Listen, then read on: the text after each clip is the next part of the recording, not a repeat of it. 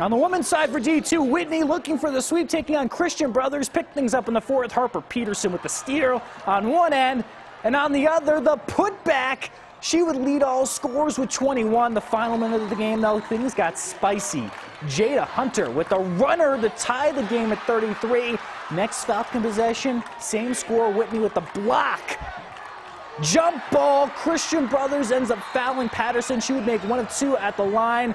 So one last chance for the Falcons. Elijah Harmon, her prayer not answered, as Whitney survives 36-33 to take the D2 crown for the first time in school history.